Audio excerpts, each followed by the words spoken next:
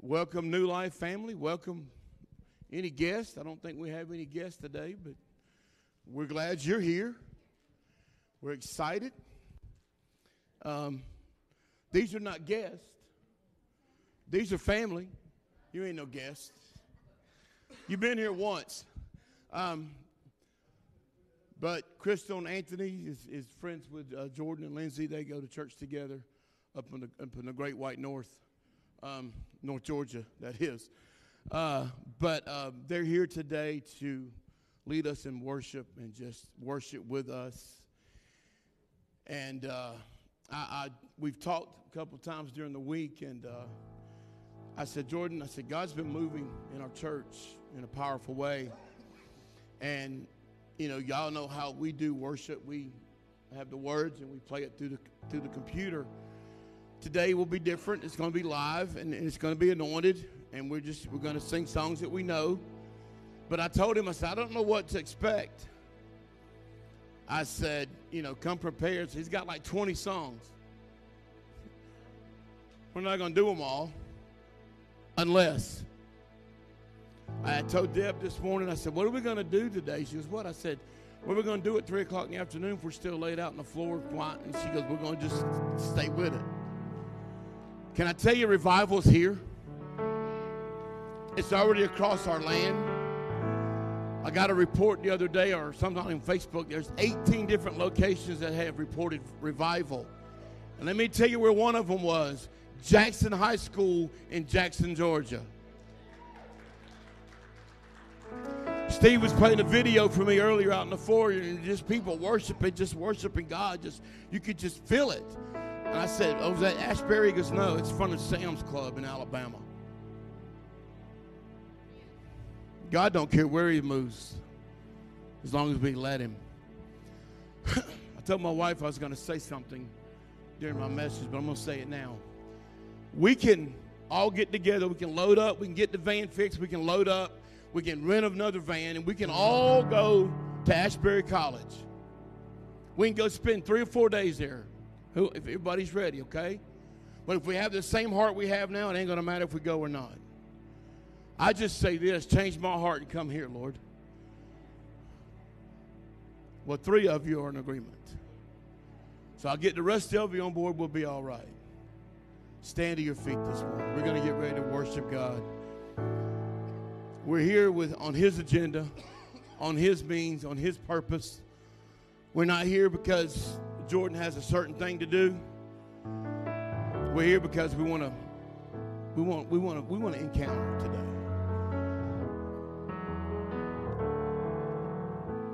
I'm excited for what God's put in my heart to share with you, but I'm more excited to see what he might do before that. What he will do before that. So if you'll open your heart this morning, one phrase you need to understand.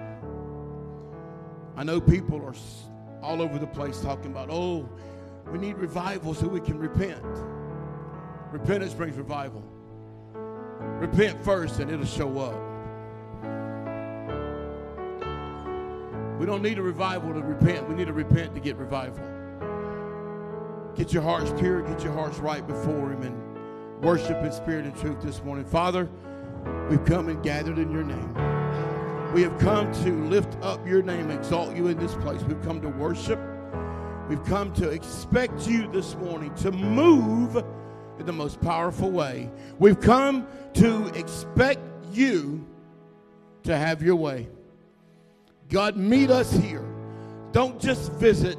Inhabit this place with your presence this morning. God, move upon your people. There's many not here today that are sick. We're going to pray for them at the right time. But, Lord, we ask you to move through Facebook and move through this house. Touch your people. In Jesus' mighty name. Amen. Hey, this first song, y'all know what we do. We meet and greet. We shake hands, hug necks. It don't matter if it's live. We do the same thing. Welcome, everybody. And let's worship.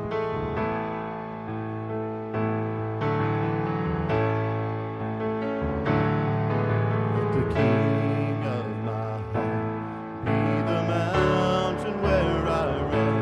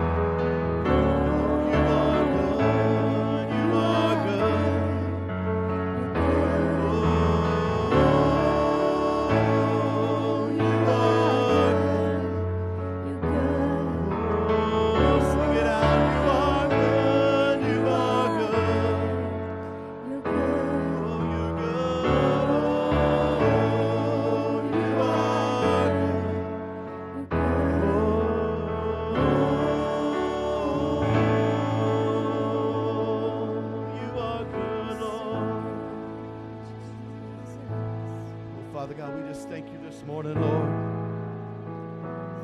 God, that we can come into your house, Father, we can worship you. God, no matter what we've been going through this past week, Lord, but God, that we can just worship you, Father, with everything that we have. And God, we're so grateful for you, Lord.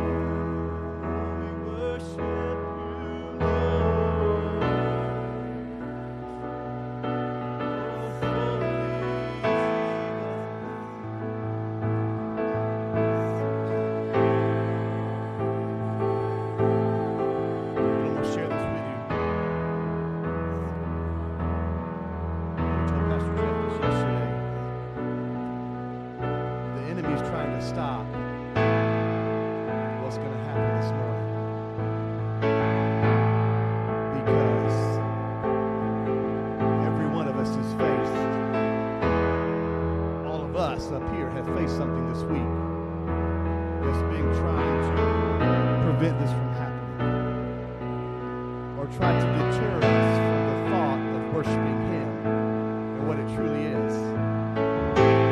It's something as simple as me misplacing my headphones this morning and not being able to find them. And the enemy said, "Ha ha, I got you." But you know what? It doesn't matter. Because that's not the important thing. The important thing is, are we here with the right heart and the right mind to worship our Father? Can we throw up our hands and just praise Him just because? No matter what happens in our life, no matter who's sick, no matter who gets sick, no matter what we dealt with this past week, no matter the deaths, but we just worship the one and true only God. No matter what we deal with getting here, any Sunday morning, it's still the same. He's trying to keep us from what He has for you. I'm just going to encourage you this morning, just reach out. Just reach out and take whatever He's got for you this morning. And it doesn't matter if there's live music or if it's on track. Because God can still work. And you know that and you've proven that to Him. But you don't have to have live music to worship. And I'm going to encourage you this morning just to let it all go and just let Him have His way.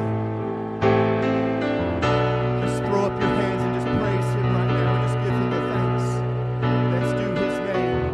God, because we worship You alone and You only, God.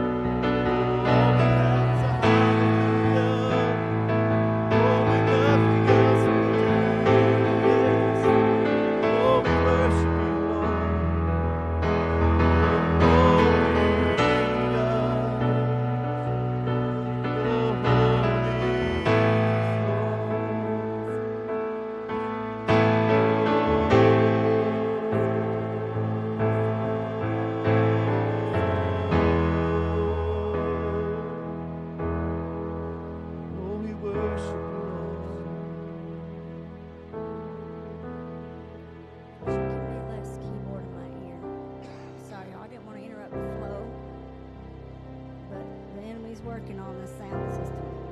He did it last night. He's trying to do it again today. But bless God, we're not going to let him interfere, are we? We're going to continue to worship the Lord. Hallelujah. Thank you, Jesus. I just want to speak Thank the you, name of Jesus. Jesus Yes. Hallelujah. over every heart and every mind. I know there is peace within your presence. I speak Jesus.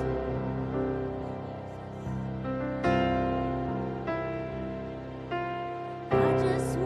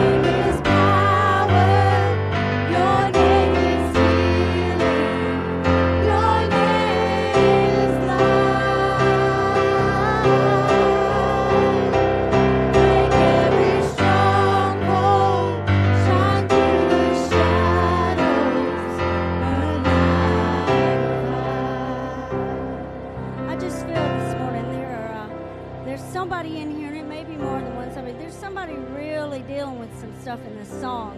I don't know if it's fear. I don't know if it's anxiety.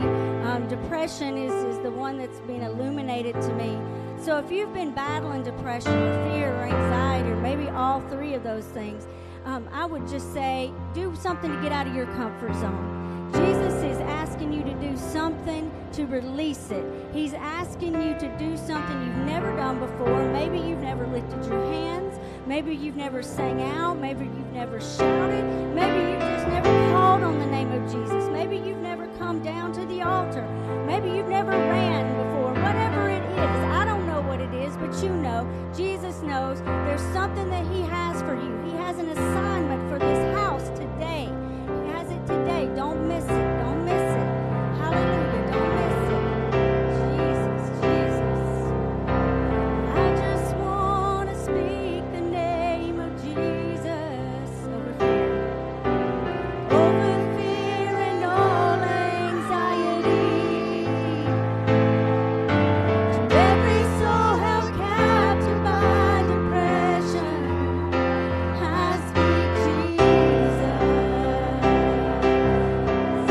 I speak Jesus. I speak Jesus. Over fear and all anxieties, breaking it off, He's breaking it off. To every soul held captive by depression, I speak Jesus. I speak Jesus. I just want to speak the name of Jesus over every heart and every mind. 'Cause I know there is peace within His presence. I speak Jesus.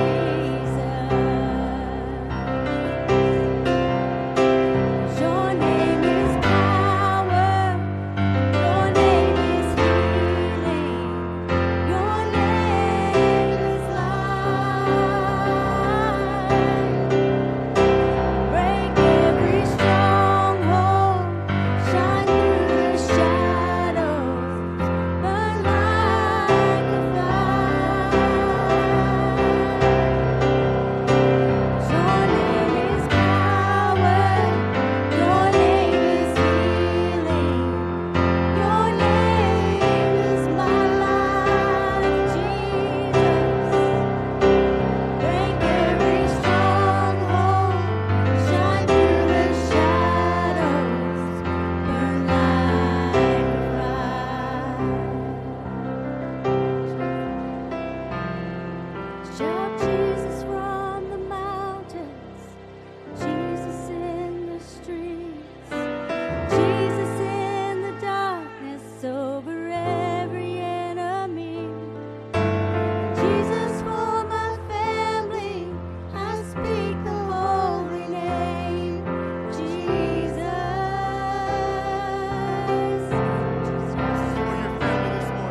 Shout Jesus from the mountains.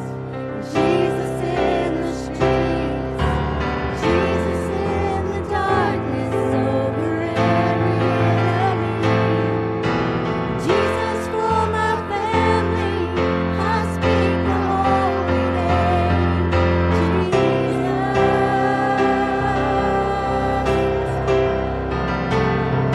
Shout Jesus from the mountains. Jesus in the streets. Jesus in the darkness over every enemy. Jesus for my family. I speak the holy name.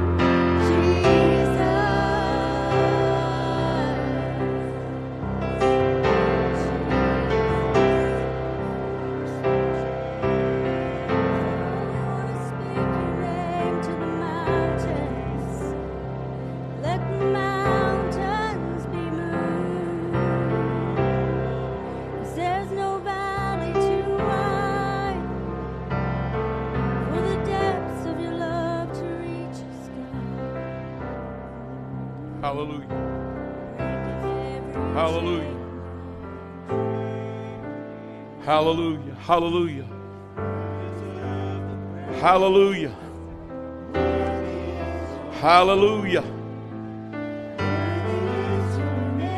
Yes, Lord.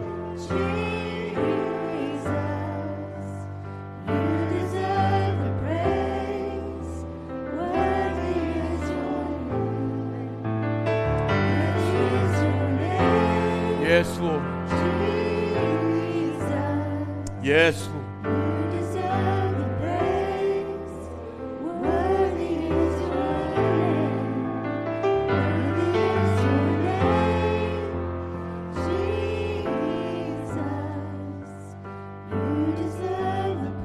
Yes, you do.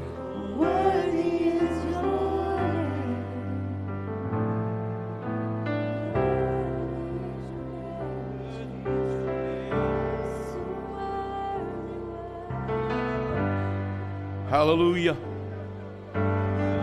Hallelujah. Hallelujah. That song says, I speak Jesus over my family. I speak Jesus over doubt. I speak Jesus over fear. I speak Jesus over anxiety. It's already been said. I speak Jesus over concerns. I speak Jesus over your health this morning. I speak Jesus over the enemy this morning. It's at the name of Jesus that demons have to flee, church. It's at the name of Jesus cancer has to obey. It's at the name of Jesus that all darkness has to disappear. It's at the name of Jesus that man is made whole. There's no other name by which under heaven that man can be saved. I speak the name of Jesus over my family. There's no other name. There's no greater name. There's no name that can be spoken. There's no other name. The Bible says that one day every knee will bow and every tongue will confess His name. His name. I don't know where they are in worship, but we go back to a little bit of that I speak Jesus somewhere. And I think some of you need to get up. You need to speak it. You need to verbally speak that name over whatever your circumstance might be, whatever your situation might be. You need to get on your feet. You need to speak that name. You ain't going to get too loud in this place. You don't need to be silent anymore. The enemy's had us silent too long. It's about time the church gave her roar so the enemy knows we mean business this morning. We can't be so timid and so shy and so concerned. What are they going to think about me? I'm not going to think anything. If you just get up and shout His name at the top of your lungs. Come on! Come on, Jordan. Speak His name. Speak that name, church.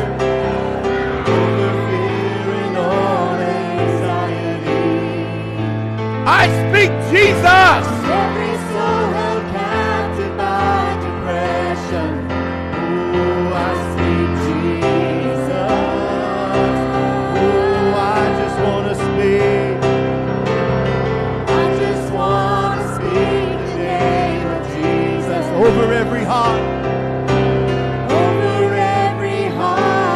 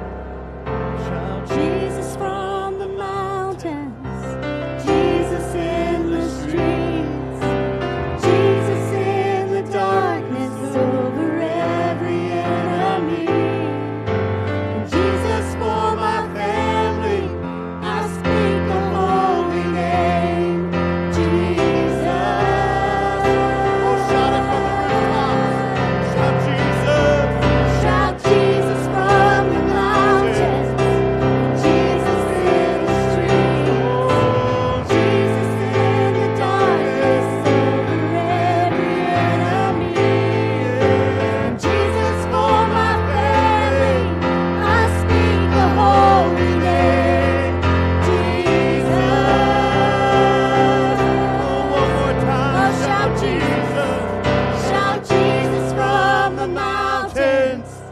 Jesus in the streets. Yeah, Jesus in the darkness. Over every enemy. Jesus for my family. I speak the holy name. Jesus. Oh, shout it out. Oh, Jesus. We shout Jesus. Oh, worthy are you, Lord. Oh, Jesus. Yes. Oh, you're worthy, God. Oh, holy are you, Lord. Oh, worthy, Father God. Oh, worthy are you, Lord. Break every chain, Jesus. Yes. Hallelujah. We worship Oh, hallelujah. Oh, we'll praise you, Lord, in the struggle, Jesus. We'll praise you in the fire, Lord.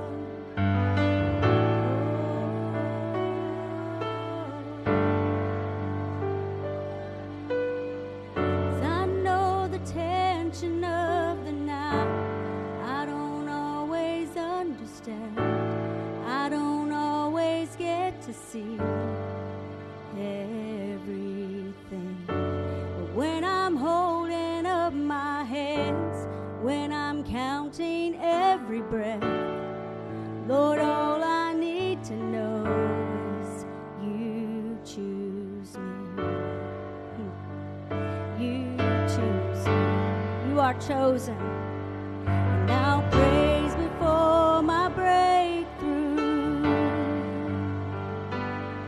till my song becomes my triumph. And I will sing because I trust you.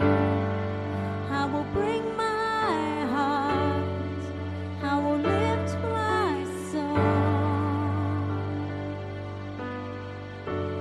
When I'm listening for your voice and I'm shutting out the noise, I know that you will speak clearly. When I'm living out my faith, when I'm stepping on the sea, I know you'll take my hand and walk with me. You walk with me. And I'll praise before my breakthrough, till my song becomes my triumph. And I will sing because I trust you. Yes, I will bring my heart. I will lift my song.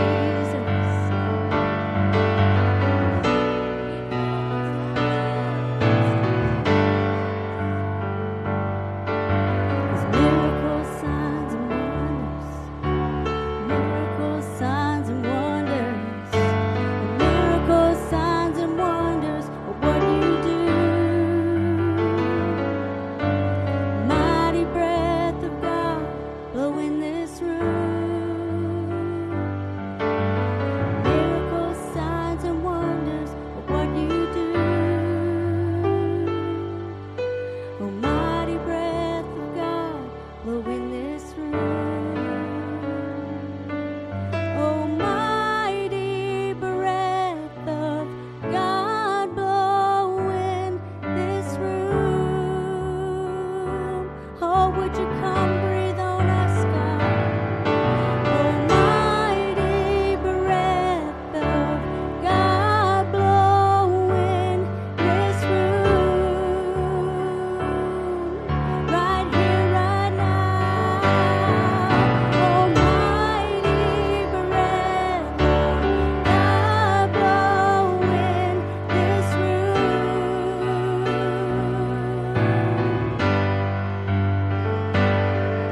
Almighty breath of God, blow in this room.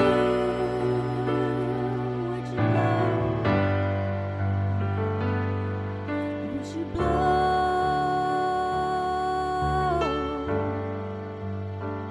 Mighty breath of God, move upon this place.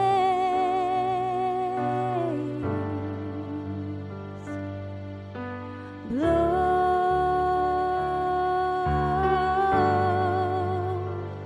mighty breath of God.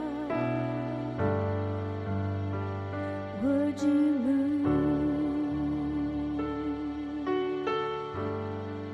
in power and grace?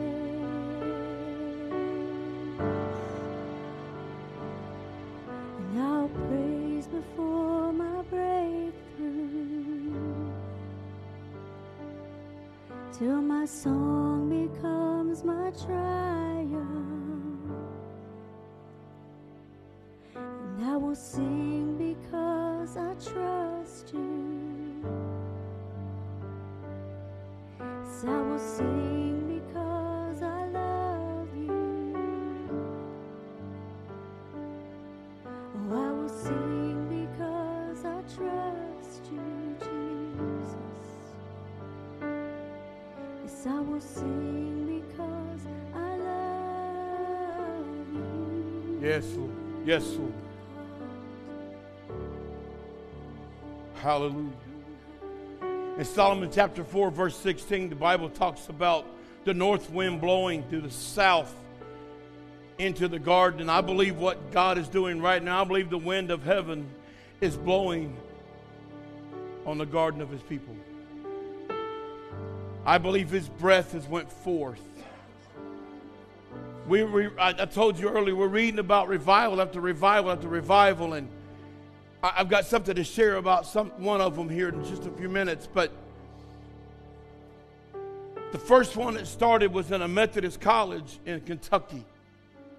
I said a Methodist college. Pentecost came out of the Methodist movement, by the way. But the Methodist movement right now is in shackles. They're split. They're dividing their denomination over ordaining homosexuals and lesbians to be behind the pulpit.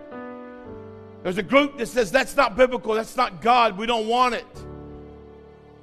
So it's interesting to me that God poured out a revival on a Methodist college in a time of a big split in their denomination. They met for prayer on a Wednesday morning, the students. Some of the faculty was in the room in the chapel. A young student got up behind on the platform and he just shared a little brief on love and repentance. And for the last several weeks, God is still pouring out his Spirit on that place.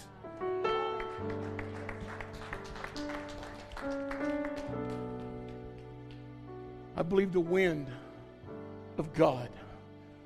Chris, you couldn't have sang anything any better than what I feel blowing through this building right now. Is the wind of heaven is blowing over his church. I've said this to you many times. I don't believe in a worldwide revival. I don't. But I believe God's going to pour it out to hungry people that are seeking it. I believe he's going to show up to people in hearts that are desiring him to be there, that don't. I'm going to get into my message if I don't stop. Church, are you hungry enough? How hungry are you?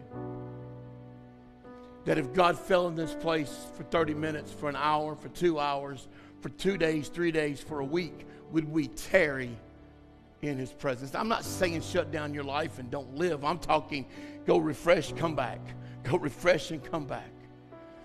30 minutes after that chapel service was over, students were still around the altar praying. People got wind of it and started coming back into the building. Just the other day I read they opened their 4th building. And then I saw a video this morning, Jordan, that now in the courts of some of the buildings in the yard, they're having revival again.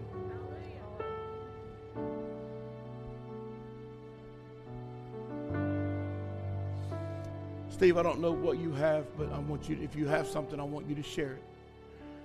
But before you do, I want to do something. I want, you know what, you could come on, because I want prayer. We're going to pray, but we're going to pray different this morning. Because I really feel in my spirit. Steve comes up here and shares some powerful things. Last Sunday was a powerful illustration. Powerful. And he don't share nothing unless God gives it to him. And I believe that, and I trust this man with what he's about to do. But we're going to do something a little different this morning than bringing you up here to pray for you. Because I really believe what God wants is for us to pray for one for another. I believe in James chapter 5, anoint their head with oil. If you want to come get anointing oil, but we're going to pray for one another. We're not going to make it elaborate. I'm not trying to be somebody else, church. I'm trying to follow what the Holy Spirit wants done in his house. And a lot of times when we're up here and you come up here, even though he don't, I'm going to get Steve to pray for me because, boy, he prays well. Sometimes you need to pray for somebody and they'll get more out of it than what you could ever get from us praying for you. We'll still lay hands on you if you want us to, but we're going to pray for each other. We're not going to come up front. We're going to stay right where you are. You're going to find somebody, and we're going to pray. We're going to connect, and we're going to pray. I don't know what to pray, Pastor. Yes, you will. Steve, share what you got to share.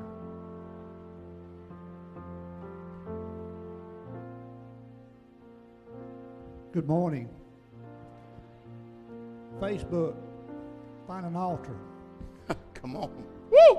Coffee table, foot of your bed, couch, find an altar. God wants us on our knees. He wants us on our face. Shut it up. As we was getting ready for church this morning, my wife and I were getting ready on the opposite ends of the house. Our dog was sitting there at the entrance to the bathroom. I'm getting ready. He's just as sweet as he can be, just looking and watching. I'm shaving and he's watching. I said, man, that's just sweet. I went there and I got him a treat. I gave him that treat. He hadn't done anything special. He was just being there. God says, if man can get good gifts, imagine what I can do. God has a gift in this house this morning for everyone that walked in the door. Is it a Cadillac? Probably not. New house? Maybe. But if you came in the door this morning anxious, the enemy's trying to use your past to bring you down, he's got a gift for you this morning. It's called freedom. Oh. If you've been bound up, I don't care, alcohol, pornography, I don't care what it is, he has a gift for you this morning. It is deliverance. If you've been bound up in frustration, the world is just closing in on you. The enemy's just trying to squeeze you down. He's got a gift of peace for you this morning. The altars are open. For everyone in this place, these altars are open. And they will be till Pastor says closing. I'm telling you this morning, God truly has something for you this morning. If you're sitting beside somebody, you know there's something going on in their life, cover them. just turn right next to them and pray for them. Cover them and pray for them. If you feel like you need prayer for something, then come on up. We'll pray for you too. But I'm telling you this morning, God's trying to. I told Pastor the other day, I said, it's like every time I get up here, the word I hear is repentance. Yes. Repentance. Yes. Repentance. Yes. We're not trying to showboat something. We're not trying to get something started. We're just trying to do what the Spirit of God is telling us to do. And He has reasons for that. I want you praying for each other this morning. But if you have a need that's greater than anything you think you can stand, we want to pray for you as well. Take this opportunity. Altars are open. Pray for somebody. Or come up here and get you some prayer. Either way you want to do it. If you need to, find somebody, go to them. Don't matter who it is. Find somebody, go to them. And just pray. Just if you need to come to the altar, come up front. But I just want you to go find somebody, connect with somebody, and pray for somebody. Whatever way it needs to be done, I want you to just find somebody and pray for them. If you have to pray for 2 people, pray for 2 people. It really doesn't matter. It really doesn't matter. Father, speak over my brother right now. God, I pray for an anointing of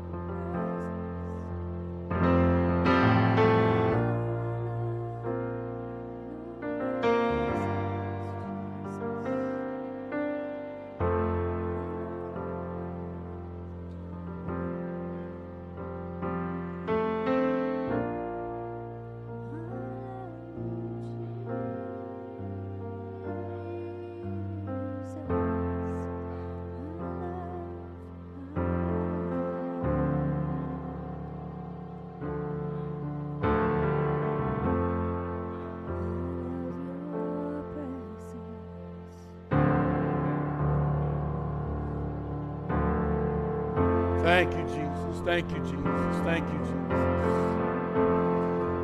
We thank you.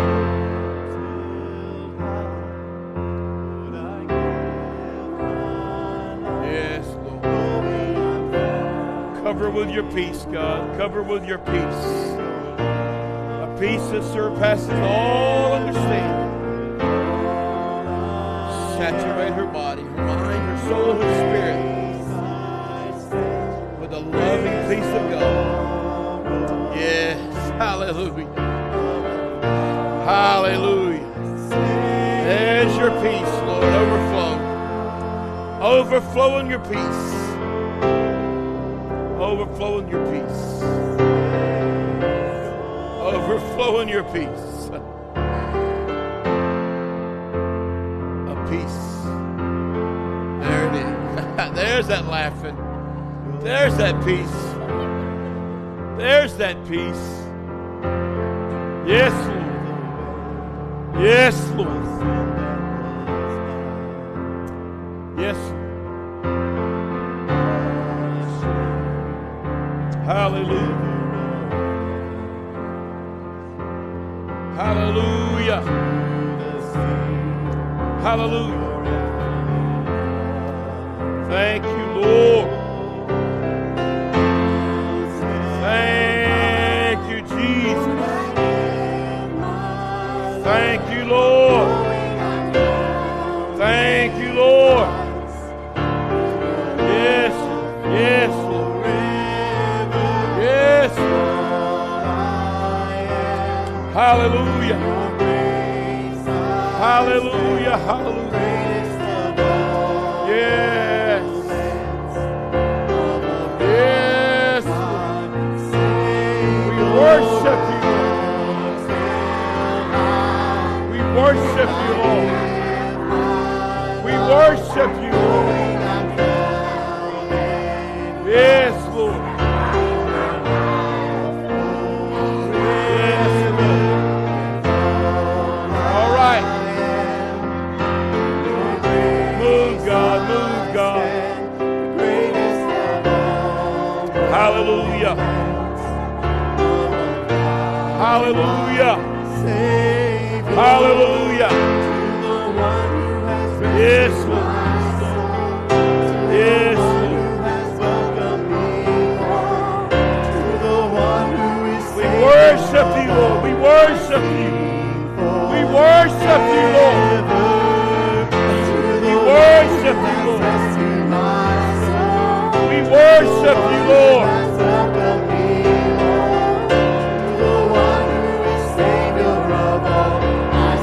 We worship you, Lord. Yes, Jesus. We worship you.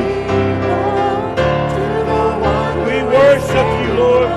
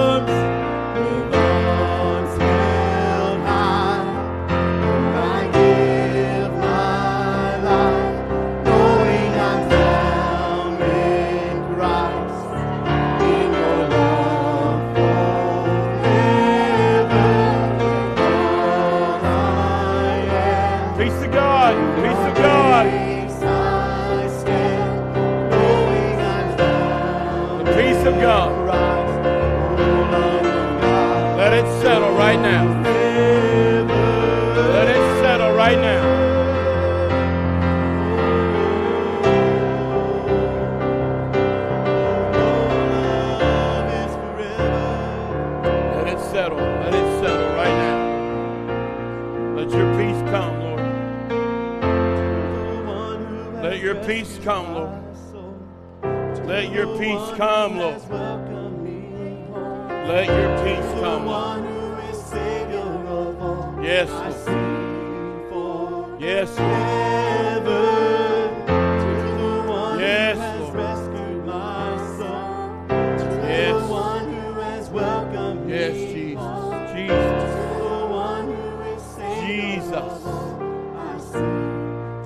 Yes, Lord. Yes, Lord. Hallelujah. Hallelujah. Hallelujah. Hallelujah. Hallelujah. Hallelujah. Hallelujah. Thank you, Lord. Thank you, Lord. Thank you, Lord. In Christ, in your love forever with all Jesus. Thank you. in your grace I Thank you, Lord. the greatest of all romance. Yes, Lord. Love of God. Yes, Lord. Savior. Yes, Lord. Yes, Lord. Thank you, Lord. Thank you, Lord. Thank you, Jesus. Thank you, Lord. Thank you, Lord. Thank you, Lord. Thank you, Lord. The presence of God has filled this place this morning. He didn't just come just to come. He's come to do a work in His people. The revivals we're reading about, seeing about, hearing about is not just to have something to do. It's because God's doing a work in these latter days. When Joel prophesied, in the last days I'll pour out my spirit upon all flesh, it was confirmed on the day of Pentecost in the upper room when Peter said, this is that Joel spoke about. It has arrived. And I want to tell you, church, it has never stopped. Some may say, well, you know, this is that outpouring. I'm going to tell you, from the day of Pentecost till now, it's been poured out. It's now being manifested back to where it belongs.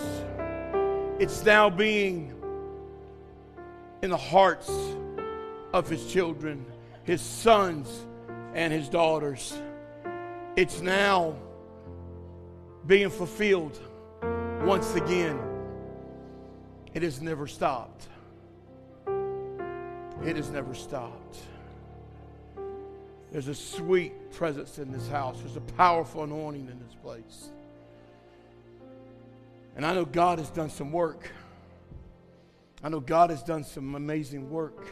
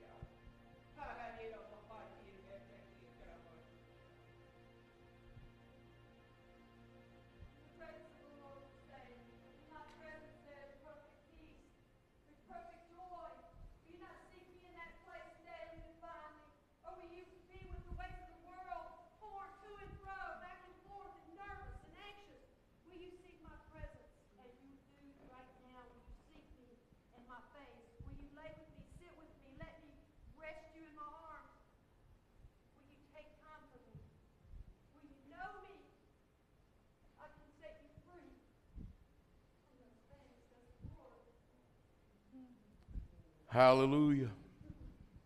Hallelujah. Hallelujah. Tongues, interpretation, gifts of the Spirit. Lord, we thank you this morning. Not just for your visit, but for your spoken word to us. That you have spoken to us in such a powerful way. In such a powerful way.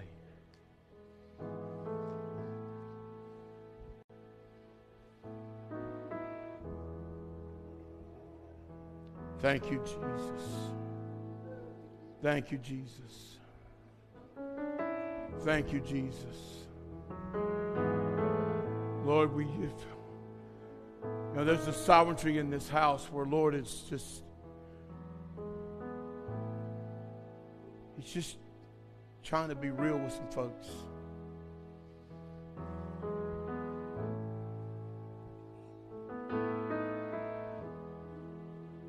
There's some steps that we need to take. There's order that needs to be fulfilled.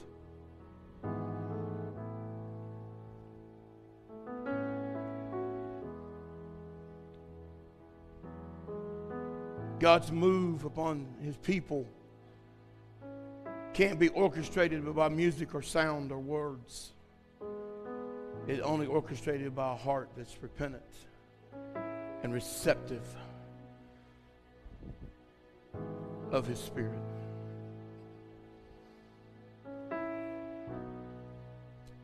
I really feel, church, that we've played games for too long. We went through motions. We went through protocols. We followed guidelines. And God is saying it's time to follow him.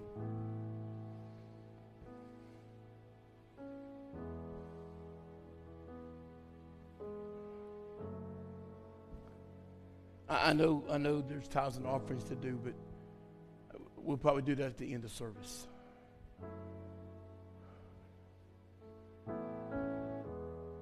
If y'all want to get a chair and have a seat, you're not done, but you might want to rest for a minute.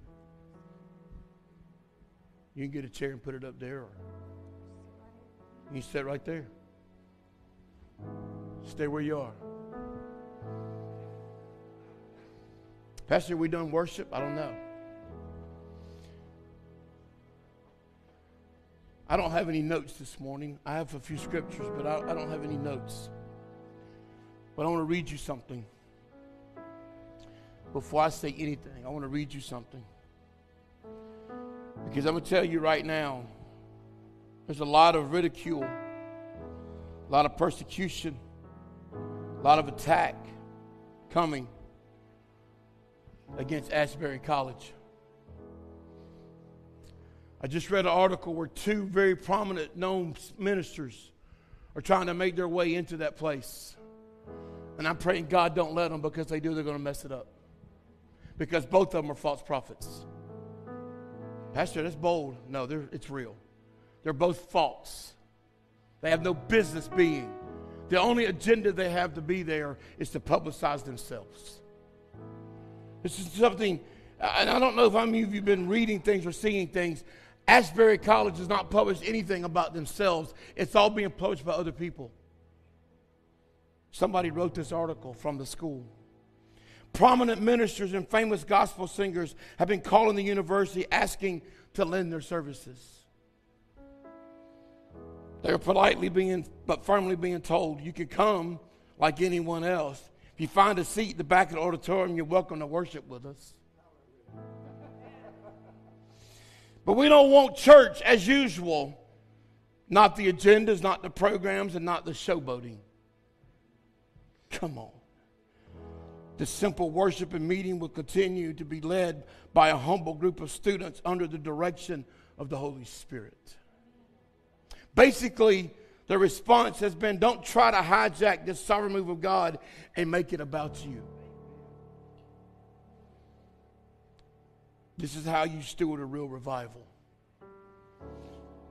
That's why this movement has broke out in a little bitty chapel that don't have pretty furniture, don't have pretty carpet, don't have pretty walls. It still has pews, has an old style platform, still has an altar, a choir loft.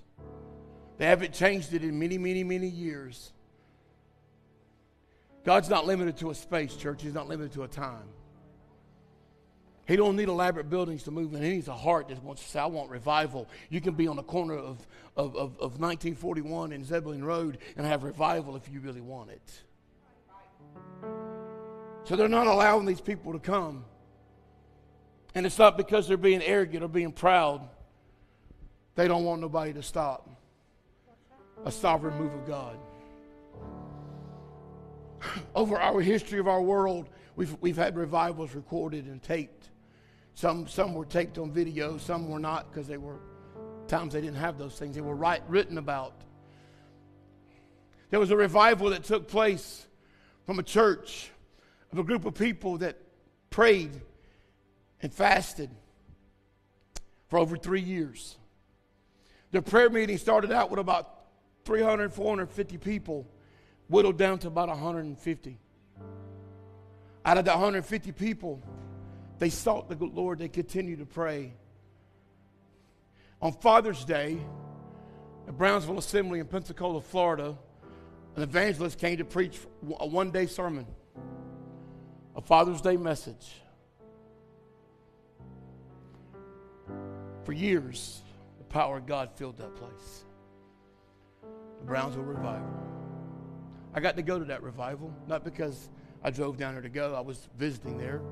I used to live there, and I wanted to take my wife there and show her some places where I'd lived. And we went into that revival. We stood in line to get in. We found a seat just enough for our group that was with us, my mom and my kids and some other relatives. We found a seat on the back. The way that church was made, it was kind of fanned out. They had stairs going up the side to the balcony. Balcony was packed. The front was packed. There was one row we were able to sit on together. Other people were standing in room only. They actually had video screens outside in the parking lot. People were standing out in the grass. Before we did live stream, they were already doing it live outside. And that revival that Sunday, the pastor of that church at that particular time was praying. Brother Hill got up to start preaching. I don't even know what message he preached, but he started to preach. And he really couldn't get preaching good because the power of God was already moving. Beside that church, down the aisles of that church, on the side, around the platform, around the back behind the platform, was offices and a choir room and things. And it was a hallway, very lengthy hallway. I've been in that church. You live across the street from it. You've been in that church many times. I knew the hallways that we're talking about. And in that hallway, the pastor said he sounded what sounded like thousands and thousands upon horses running, full gallop, down that hallway. He said he looked to both his left and right. He didn't see horses, but a wind blew that place and set it on fire. Miracle after miracle. Deliverance, drugs, alcohol, pornography, prostitutes coming in. Homeless drug addicts that lived on the street were coming in. People were being set free. Pastors were being delivered. Church people were being saved. They'd been sitting in church for 20 years going through the motions. The conviction power of the Holy Spirit was so strong and so real. They said sometimes it felt like it was tangible. We went that night that we went, and I'm telling you, it was the most powerful thing I've ever seen in my life. Yeah, to me it was a great big revival with a lot of people, thousands of people. But I saw lay people walking up to people, laying hands on them, and then falling out in the power of God. And it wasn't a fake and it wasn't a show. But then I started hearing reports later on where people were saying, we're going to go to Brownsville and we're going to take what we get and bring it back to our church and do what they're doing. You can't duplicate God, church. You can't duplicate a move of God. Pastors were going down and supposedly getting refreshed and getting this anointing, taking it back to their church, and they were becoming another Brownsville.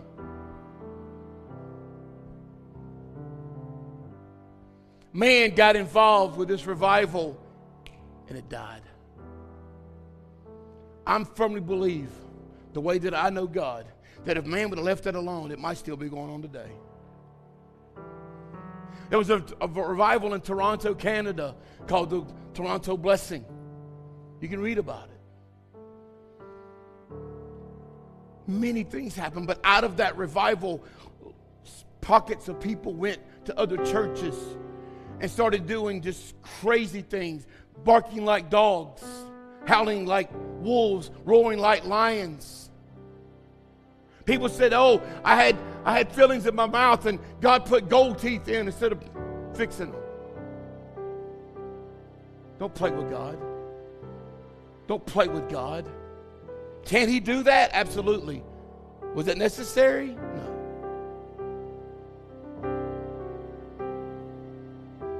Man gets involved with things, and God has to get out of the way of it. As long as we let him be in the way and stay and be the way and have his way, you ain't got to load up and go to Kentucky. You ain't got to go up to Cleveland, Georgia, to Lee College, which is the Church of God University that it's broke out into. You ain't got to load up and go to these places. Because if you go and your heart's not where it needs to be, you're going to come back the same way. You're just going to you're going to go for a show. And that's what some people are doing. They're trying to mimic this thing. They're trying to copycat this thing. I'm here to tell you, the God that's in Asbury College, the God that hit Lee University, the God that hit these other universities is the same God that's in this building right now. I don't need to go manifest something. I don't need to go experience something. What I need to experience is a move of the Holy Ghost. And I didn't say Holy Spirit. We've changed. We've changed our definition of things. If you ask people in the modern times, hey, what's revival? Shouting, dancing. I love those things. I love those things. But because there's a revival with a bunch of college students who are just singing a cappella at times, worshiping God, praising God, exuberating themselves, repenting. And God's, people, there may have been healings. They're not recording this stuff. It's not documented. They're not there to bring publicity to themselves. They said, we don't want the light. We want people to see the light. So we have our own definition of revival. And listen, here's what's happened with the church. And I'm not talking about just our church. I'm talking about every church. I'm talking about the church, his church. What's happened with revival is that we expect it to be a certain way. And when God don't do it that way, we want to criticize it. Another revival happened actually in this book.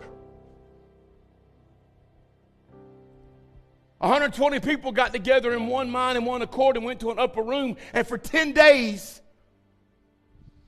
they didn't have their own agenda. For 10 days, they didn't care what people thought. For 10 days, they didn't worry about food. For 10 days, they didn't worry about nothing. They went and sought what Jesus promised. And on one particular day, a wind blew through that city. I think everybody heard it. Cloven tongues of fire set on their head. They began to speak in other tongues as the Spirit gave the utterance. And 3,000 people were saved. Tell me that's not revival. I had somebody tell me a long time ago that churches don't need revival. A revival needs something from dead people. No, a church needs to be revived in who God really is and what God has done. And sometimes a revival can be a reminder. This ain't the first time this happened at Asbury College. It happened in 1970. Another move of God.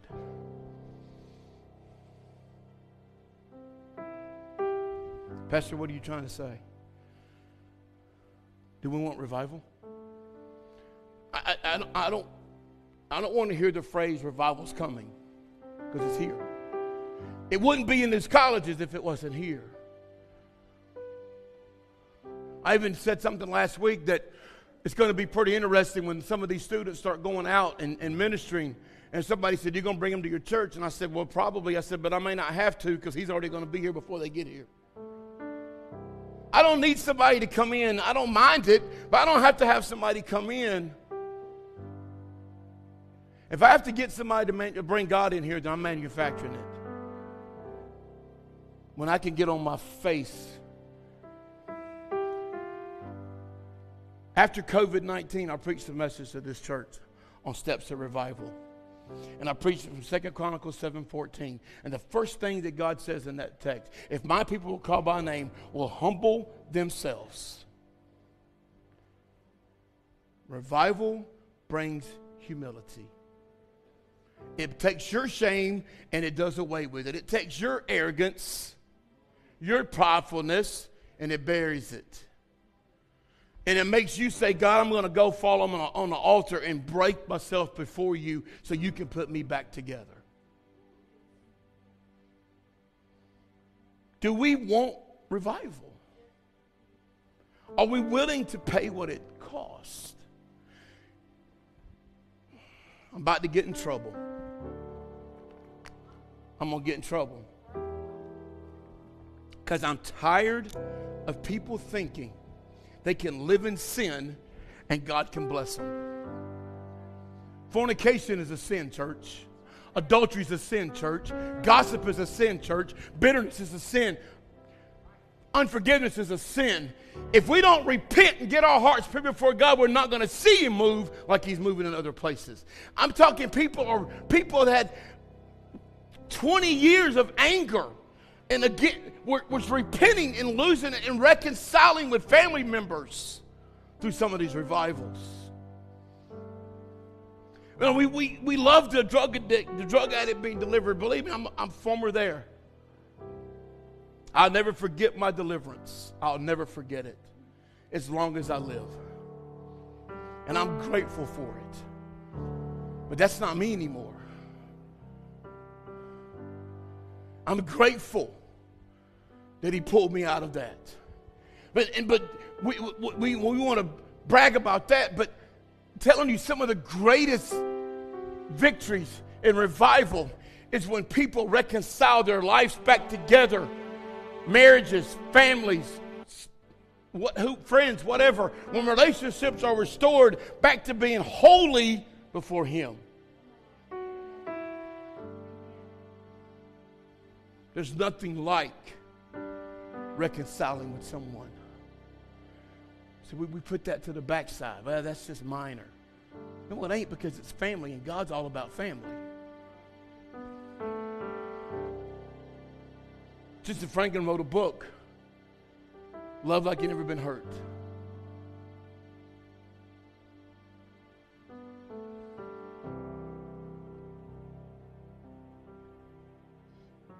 Yes, what we know is that they met for a chapel service on a Wednesday. Do we know how long they've been praying for this?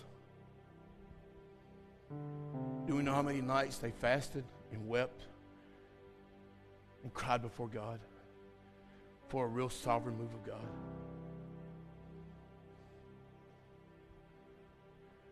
We're at a place where I believe with all my heart, church, that Jesus could come at any moment. I want to share something with you, and I don't have documentation to read it from. It was shared with me, and it wasn't shared in private. It's public knowledge. I'll have to find it to get it printed, and I can put it in your hand. I told you sometime, I think last year, that Israel had 5 red heifers brought to them. Y'all remember me telling you that? 4 of those have been dismissed. They found a different color hair, a blemish, or something. But the 5th one is perfect. What does that mean, Pastor? Watch Israel. It's very significant in Scripture what that red heifer's for. It's inspected daily. Nobody can touch it. Can't put hands on it. It has to be a certain age.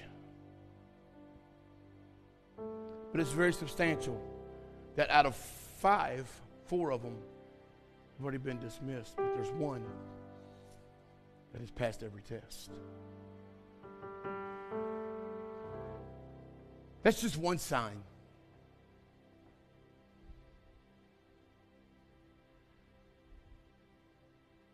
Another sign is that I look at it around, I see how the world, when Jesus said in Matthew that, well, as it was in the days of Noah, people are living life but they're full of corruption. They're full of evil. God flooded the earth because people's hearts were evil.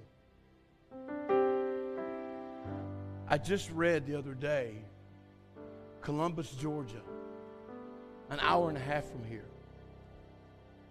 There was a party going on, and something broke out, and it spilled over into a gas station, a Shell gas station parking lot. 5 teenagers were shot, including a 5-year-old boy. Huh? Well, when I read it, it was 5, including a 5-year-old kid.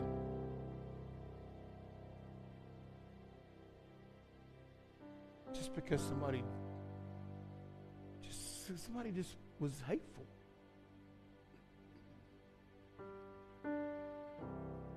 We're in a time and I believe these revivals have one purpose. Yes, it's for people to know that God is God and there is no substitute for God. But I also believe it's this. He's getting his bride ready for departure. He's given us this last move. I've always believed in the Great Awakening. I've always believed in revival coming. I still believe there's the end time harvest. But I believe our time is getting short. We must be diligently about the Father's business, church. I heard someone that I don't even know was sharing with his church a vision, or maybe it wasn't a vision, it was something that he was praying about and God spoke it. And he made this declaration. He said, I believe that 2023, now some of you Pentecostal folks, don't get crazy on me. He said, I believe 2023 is the year of soul winning. Now, that may not mean nothing to you, but it resonated so much in my spirit because that's what that's all about. There's people on that cross that are not saved, but I believe are going to be. Will be. Revival fire is on us. And when man starts mixing himself in it, like the sons of Aaron, in Genesis, I think it's Genesis. Let me look. I don't want to tell you wrong.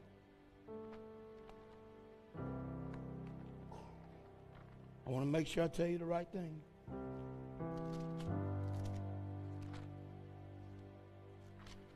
Go this way. Ha, there we are.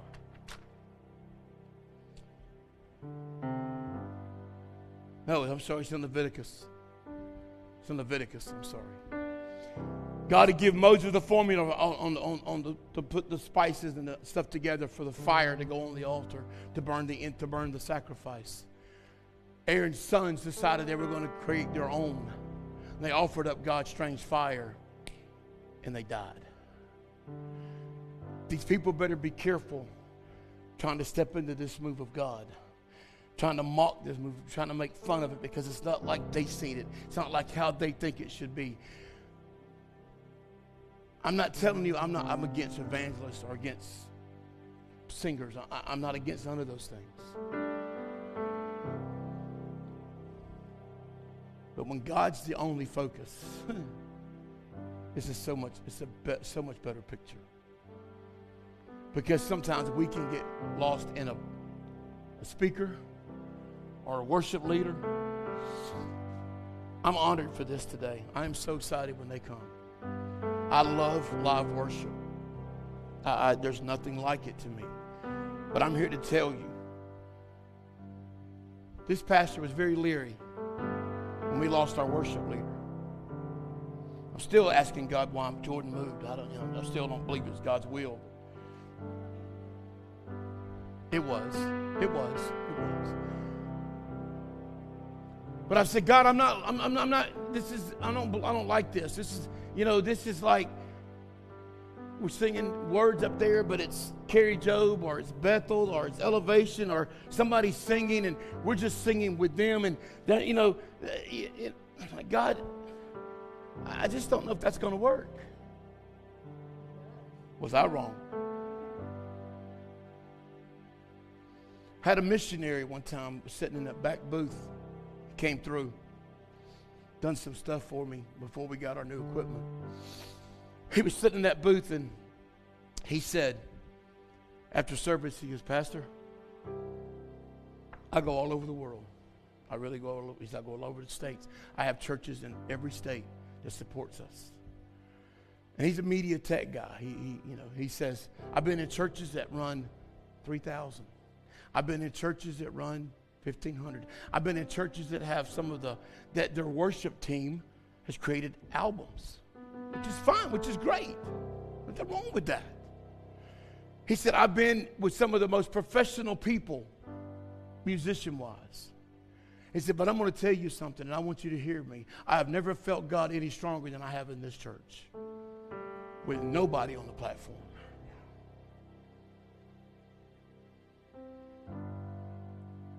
Somebody in Ashbury College get up there. I'm not going to sing, but they'll get up there. And they'll start breaking out in a chorus. And the entire place erupts in praise.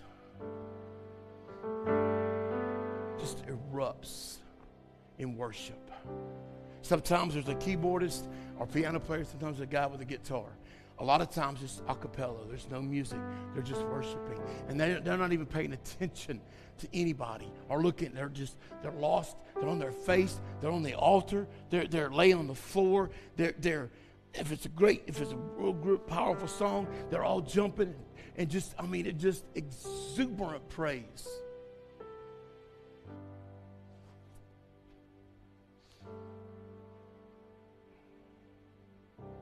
There was another revival that took place that actually started our Pentecostal movement. It's called in Azusa Street in Los Angeles, California.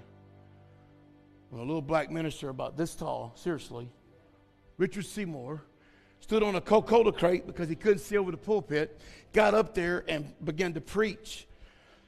And the power of God fell in that place. They began to speak in tongues. They began to prophesy. They began to cast out devils. They began to heal and pray over the sick, and the sick were healed.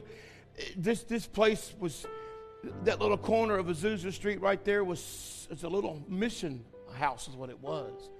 And it became the most powerful move of Pentecost recorded in history. In that time of that revival breaking out, people would go down the road and throw tomatoes and eggs at these people. They said it got so strong that where that corner, I've been standing in that corner, there's a plaque right there. I've stood there, and there's a plaque with the name of it, Azusa Street Revival. And there's different places that recognize different things. They said that people would go on the other side of the street so they wouldn't have to walk beside the tent. They'd cross the street. And as they crossed the street, the conviction pulled them back into the tent.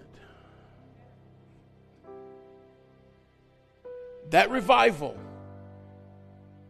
sparked the Pentecostal movement. Because in that revival, there were not Pentecostals, there were not Baptists, there were not Methodists, there were hungry people looking for God. And when that was birthed, that revival stayed exactly what it was. You know why? Man never got involved.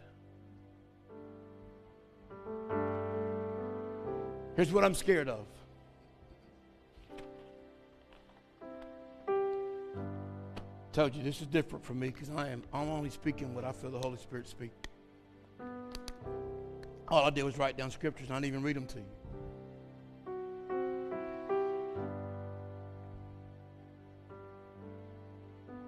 Here's what I'm afraid of. That if man gets involved in these places, they're going to try to duplicate it and copy it.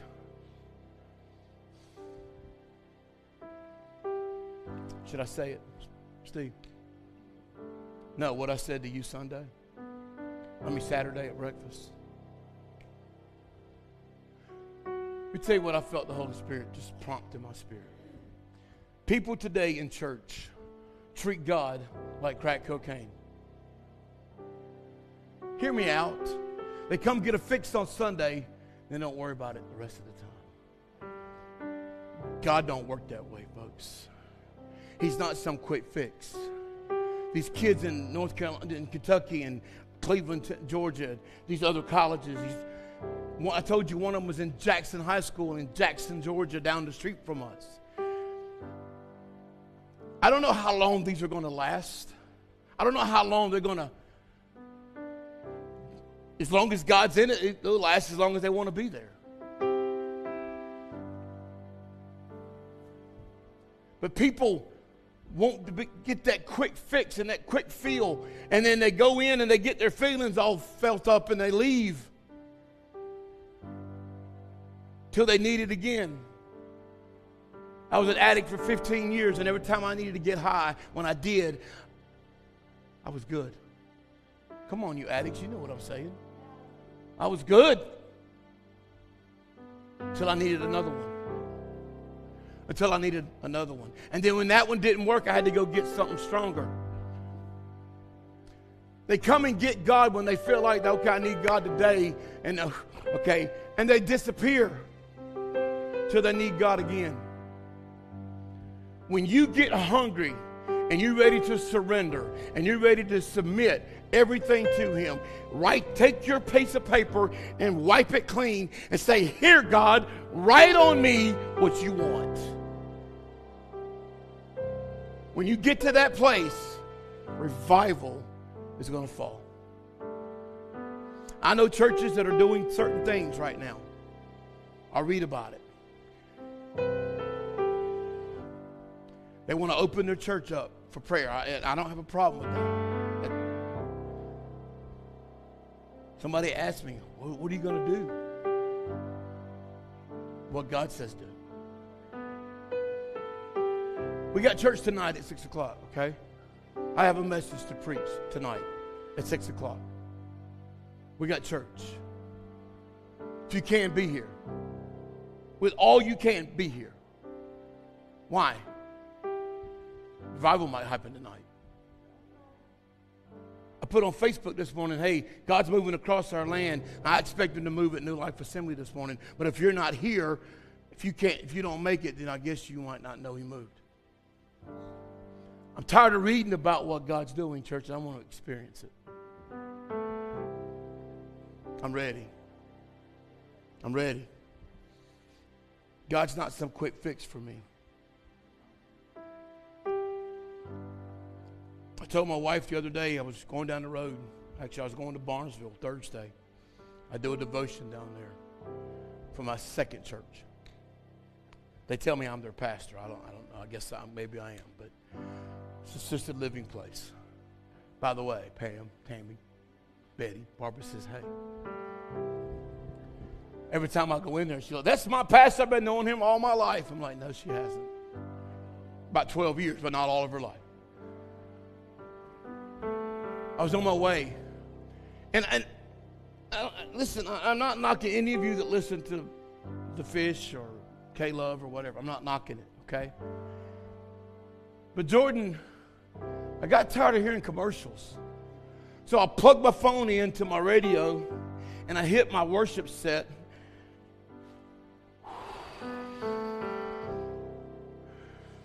And He broke me. I played a song, and I'm like, I want to hear this song. And I hit that button. I'm like, oh, Jeff, stop. You're going to get right to trouble. Every morning I come to this building. I go to my office, turn my light on. I go to my desk. I hit my computer, and I hit my worship set. And I sit there. And I'm not boasting myself, but church, I can't get enough. I told my wife, I said, I don't know, God's doing something. She goes, I know, I see it. I can't get enough. I'm not satisfied with status quo anymore. I don't want to hear somebody talk about revival. I want somebody to experience revival. I want to see people post things on Facebook, what God's doing in Griffin, Georgia. I want to hear people talk about, oh man, that little church over there across from the bread store, they done took over the bread store. Think about this for a minute. Think about this for a minute. Just think about if somebody come up to you at the racetrack gas station. Now, I heard this from another preacher. I'm going to use it. I'm not trying to duplicate him, but I'm just going to bring it to our community. Just think if somebody came up to you at racetrack or at Ingles, you're pumping gas, and they come up to you and they said, hey, Steve, where's the revival? Or what church is the revival at? And you say, which one? Just think. If they're like, well, where's our, yeah, they're in revival. What about, yeah, they're in revival. What about, yeah, they're in revival. Where can I go? Choose one. It's not about Pentecost. It's not about Assemblies of God. It's not about Church of God. It's not about Baptist. It's not about Methodist. It's about a move of God upon his people who are called by his name. If you'll humble yourselves and pray, seek my face. Quit asking God to give. Start seeking him for who he is and see what he wants you to give. Seek my face. Turn from your wicked ways. There's humility, there's seeking God, and there's repentance. Those three things take place. Truly take place. I don't mean something staged or something manufactured. See, we don't have control of the Holy Spirit. He has control of us.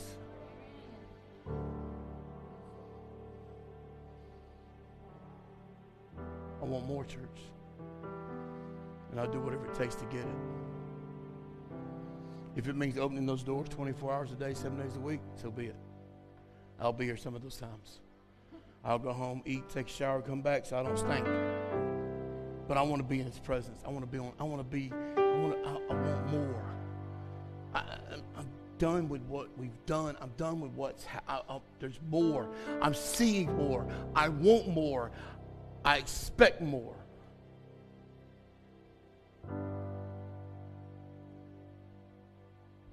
Who wants it?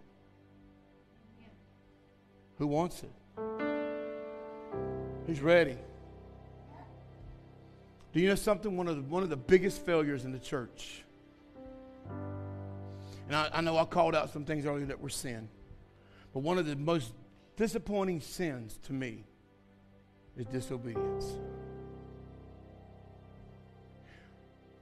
When I know God's expecting something, but I won't do it.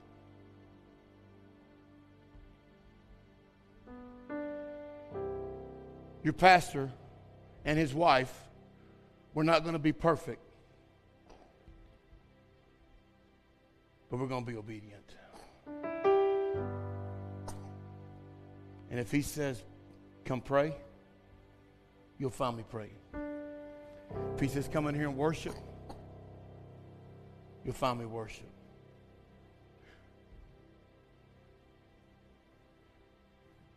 If he says, get into the Word, I'll get in the Word. If he says, Pastor or son, I want you to go over there and I need you to grab that alcoholic and I need you to pray the demon off of him. I'll go do it. I've always believed in witnessing. I've always believed in being bold. A lot of times now, when I go to places, and we went to go eat last night, and Jordan was teasing me because the waitresses knew who I was, and I'm like, well, when you're famous in a restaurant, you're only there for one reason, because you're a fat boy and you like to eat. So, but I've started to realize that some of those people who come to your table are broken, scattered, busted, tore to pieces. And sometimes, you just say, hey, how you doing? I'm okay. Turn Jesus on.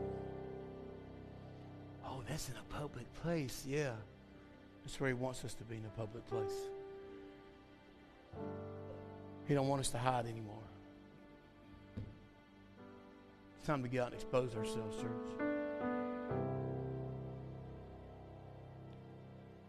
I'm not ashamed. He said, if you deny me before men, I deny you before my Father in heaven. I'm not ashamed of the gospel because it's the power of God. The cross still makes a difference. We sang, I speak Jesus. That name still has a meaning.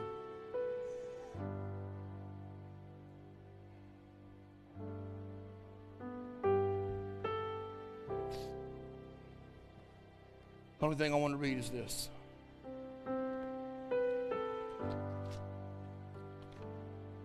I want to read this because it's so true. And I don't want us to get lost just in this passage, but I want us to understand this passage in the book of Mark is speaking to New Life Assembly.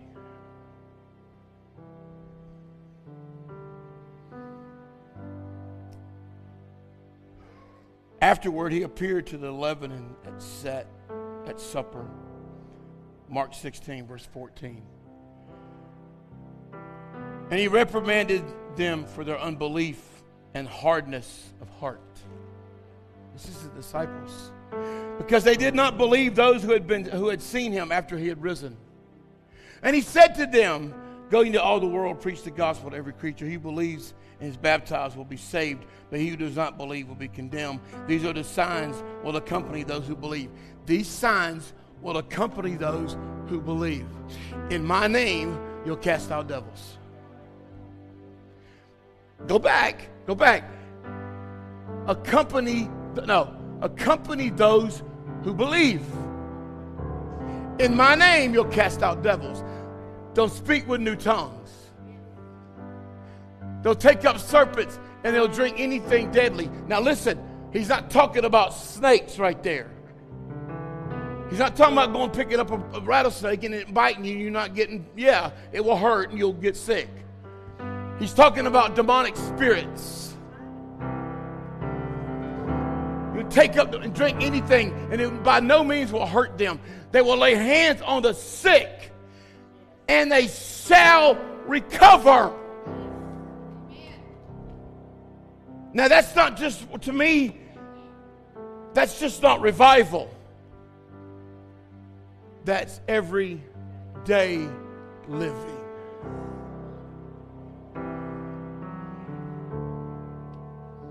Church, it's time.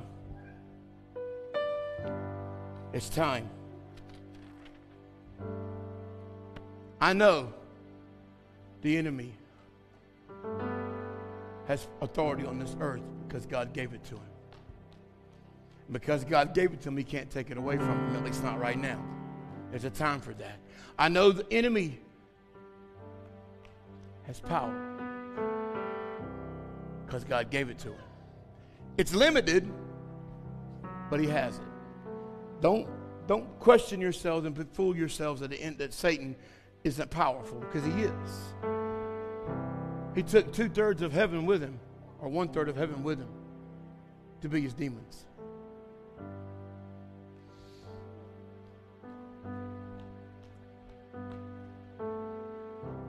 The enemy is on one mission. And I've told you this, and I got to repeat myself. Nobody in this room that I think right now would walk out this door and Monday morning go down to United Bank and rob it. I don't think you would. I don't think anybody would walk out of here and go to get your gun and go down the street and shoot somebody. I don't think you would do that. Enemy probably can't make you do that. But if you doubt God, he can defeat you. It's not about doing things. It's about doubting what God says he's going to do. All the enemy's trying to do is stop what God's doing in your life. Catch this for somebody, maybe Facebook. Catch this. We're going to close, but catch this. Satan does not have discernment. Did you hear me? He might know your past, but he has nothing to do with your future. He can't discern. Right now he's going bananas because he don't know. Ricky, he don't know what God's about to do in your life. He doesn't know what God's next plan is or what God's next step is. He's about to go insane in himself because he's like, what are you going to do with Summer? I don't know what you're going to do, so I got to stop her from trying to get to it. But when you persevere, you put him under your feet where he belongs.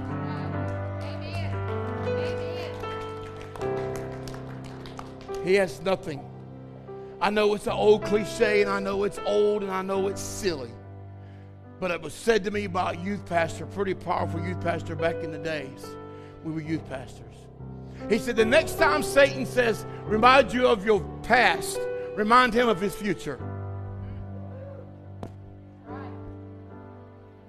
Because right now, hell is his destination.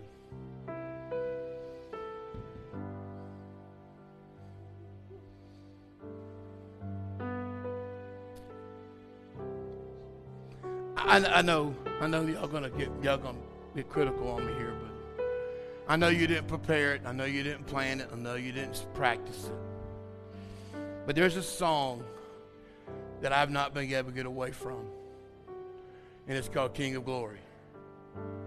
Do you know it? Do you have it? I'm putting you on the spot. I don't know. You don't want me to sing that. Put the words up there. Put the words up there. King of Glory. Fill this place. I just want to be with you. I just want to be with you. C.C. Winan sings it. Huh?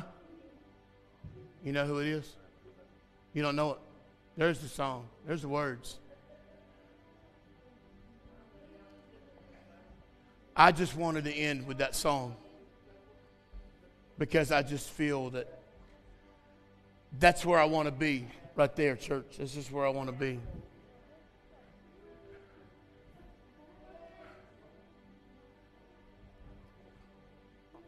You don't know it? Huh? They can play it. They can play it. It don't matter. It's okay. Okay? Huh? I know, we're Pentecostal church. I was talking to somebody the other day about when I was in church, we used to have an overhead.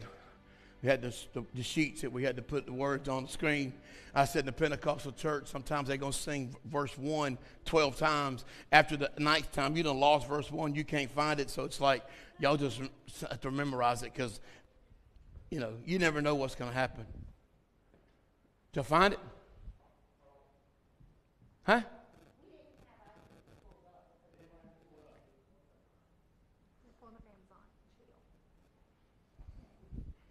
I don't like the delay. I know, it's not their fault. Because I'm going to start talking. I'll keep preaching. I don't want to keep preaching. Pastor, while they're doing that, last night I was praying for a scripture for God to let me focus on for today. And he gave me some Psalms 113. This is from the Amplified. The Lord exalts the humble. Praise the Lord. Hallelujah. Praise, O servants of the Lord. Praise the name of the Lord. Blessed be the name of the Lord from this time forth and forever, from the rising of the sun to its setting. The name of the Lord is to be praised with awe-inspired reverence. The Lord is high above all nations and his glory above the heavens. Who is like the Lord our God, who is enthroned on high, who humbles himself to regard the heavens and the earth. He raises the poor out of the dust and lifts the needy from the ash heap, that he may seat them with the princes of his people. He makes the barren woman live in the house as a joyful mother of children. Praise the Lord. Now, when I go to the Message version of this scripture.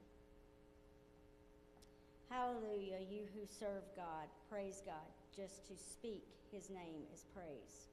Just to remember God is a blessing, now and tomorrow and always. From east to west, from dawn to dusk, keep lifting all your praises to God. God is higher than anything and anyone, outshining everything you can see in the skies. Who can compare with God, our God, so majestically enthroned, surveying his magnificent heavens and earth? He picks up the poor from out of the dirt, rescues the forgotten who've been thrown out with the trash, seats them among the honored guests, a place of honor among the brightest and best. He gives childless couples a family, gives them joy as the parents of children. Hallelujah. Amen. Amen. We ready? Amen. All right, y'all stand. I know. We're out of the norm, but you know what? It don't matter. It don't matter. I play this song almost every day, every morning, because it's just my heart. Kill this mic, CJ. Yes, the world will bow down and say you are God. Every man will bow down and say you are King. So let's start right now. Why would we wait? King of glory, fill this place. I just want to be with you. I just want to be with you. King of glory, fill this place. I just want to be with you. I just want to be with you. Come on, everybody, sing. Yes, the world. You are God. Every man,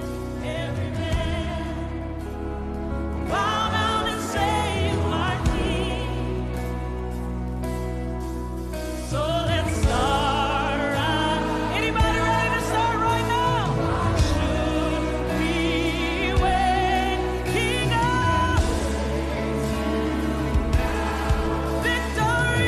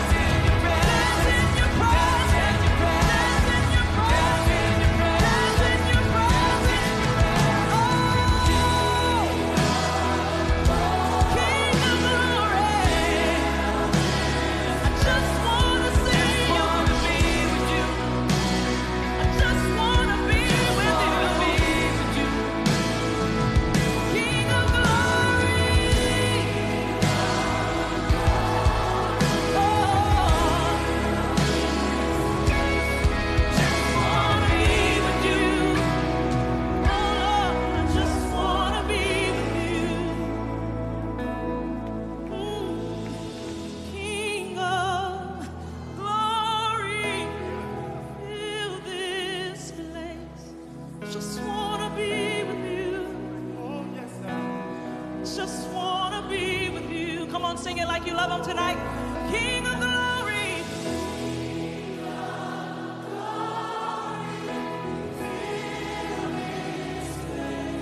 Just want to be with you. I can't live without you.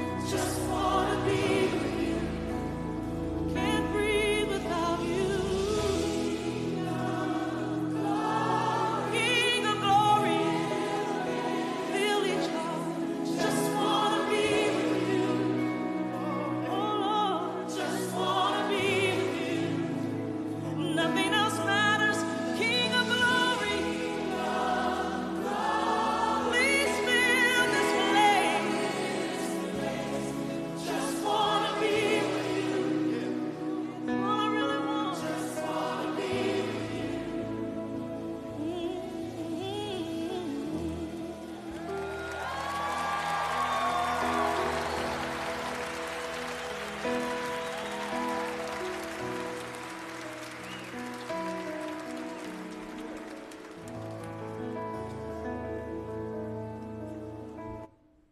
Hallelujah. Before you leave, Jordan has something he wants to speak to the church just for just a brief moment.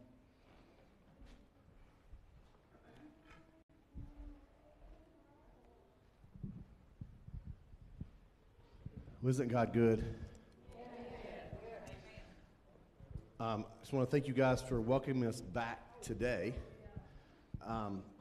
Our plan is to come join you guys several times throughout the year. Because We're we ready. just feel that there's something burning inside that's got to get out. Come on. You know, and yeah, we have a home church, but at the same time, you know, there's only so much you can do in one place. And we're called to reach out to others and to go and do, right? And so that's what we want to do. But on a side note to that also, you know, this church has always been part of us as well. And when we heard what had happened back in January, where the tornadoes came through and leveled stuff and took out things, something just started tugging on me and some others. And so we were talking, we were praying. And we're like, well, you know, we've got to do something. Because that's part of our heart, too. They can give one away out. And so our church, we talked to Pastor, and our church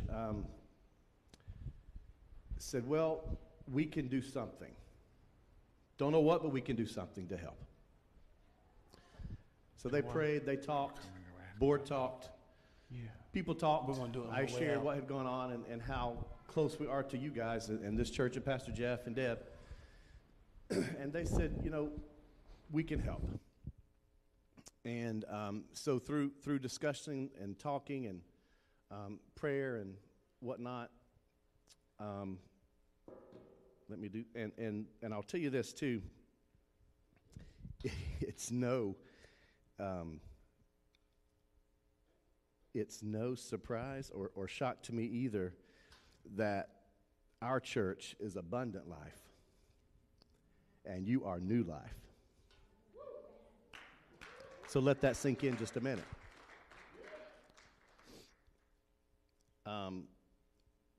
So you have a sister church in Cumming, Georgia, Abundant Life. You're New Life, filling that new life, and we're Abundant Life, keeping it going. And I'm going to tell you what, I was telling Pastor Jeff this week. There was a few weeks ago, and I think Crystal was on the team that week, we had a great worship service. I'm talking, worship was going. You know what I'm talking about. And I get home, look on Facebook, and I talk to him. The same thing's happening here. God is moving. And that's when he started tugging even more. And that's why when I talked to him, we got to do more stuff. So between prayer and the people at the church and talking with pastors, we are here today to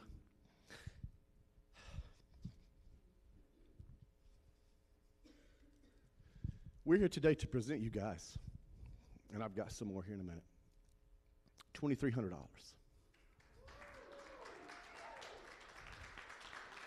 They're gift cards.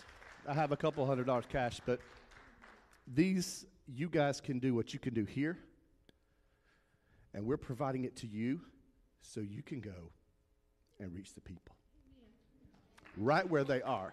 I know you do a lot already, but we wanted to be that hand also, from abundant life to new life,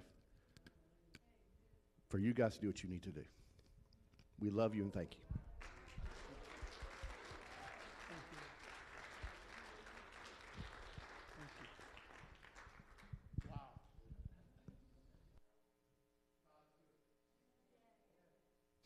And when his people come together, we can accomplish much.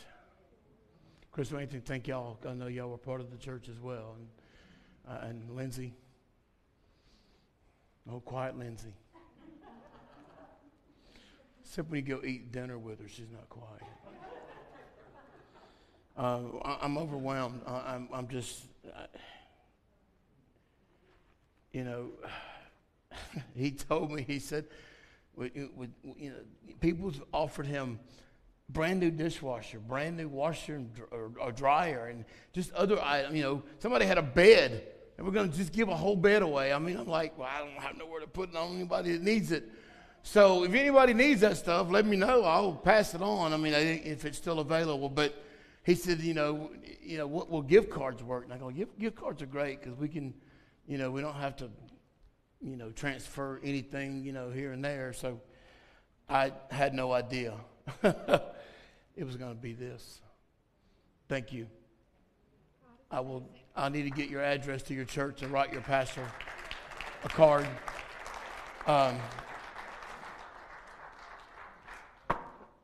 Kingdom work. It's kingdom work. Stand with me. We're going to go home. After we've been here all day.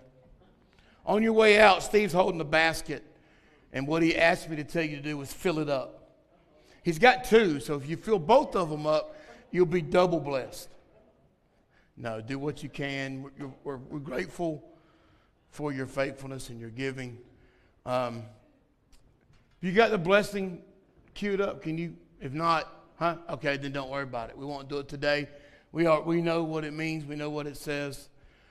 I want you to do something before we give. I want you to just close your eyes.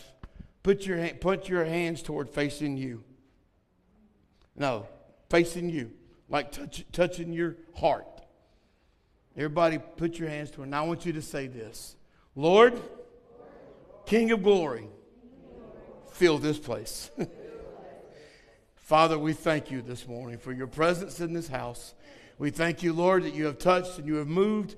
And Lord, once again, we can say it has been good to be in the house of the Lord. Now bless your people as we leave this place. Bless our tithes and offerings as we give to you freely and cheerfully. Let it be an abundance of blessing on your people. Lord, that we are faithful with what is given and that we are good stewards with what is sown. No, Father, bring us back tonight as we come back to worship, to be back in your presence again, and to hear your word. And we thank you in Jesus' name. Amen. Would you give Anthony and Crystal and Jordan and Lindsay another hand? Thank y'all. Thank y'all. On your way out, Steve's got a basket. Fill it up.